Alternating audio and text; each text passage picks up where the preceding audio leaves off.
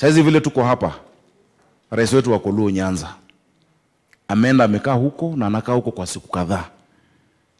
Angeenda tu pale amechaguliwa, angeenda Luo Nyanza? Si anafanya kitu mzuri kuwa huko? Si hao pia ni wa Kenya? Akimaliza hapo tunataka aende Western, akae wiki moja. Aende Ukambani, alikuwa kwanza Western, alikuwa Kamega for a few days. Aende Machakos. Na akija hapo Mutula, you welcome him with open arms because he's the president of the republic. Romans tells us all authority comes from God. And it's in the people's wisdom. Hapa wamenipatia MCA UDA, wakanipatia MP Jubilee, wakanipatia senator chama gani? ODM, governor UDA. Si ninyi tu wananchi? See, it is your wisdom that made you choose like that. Na president UDA. It is time for leaders to work together and to embrace the Republic of Kenya, to embrace each other, to embrace Kenyans. Tusibague wananchi wa Kenya. Ati wewe ni kabila hii, wewe ni chama hii. Kuna mtu ameandikwa chama kwa sura? Hapana.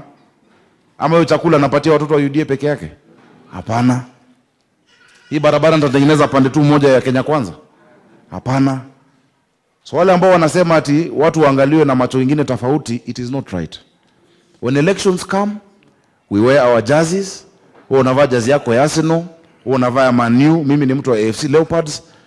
Tunapelekana, ikiisha tunarudi kufanyia wananchi kazi for 4 years, for 5 years.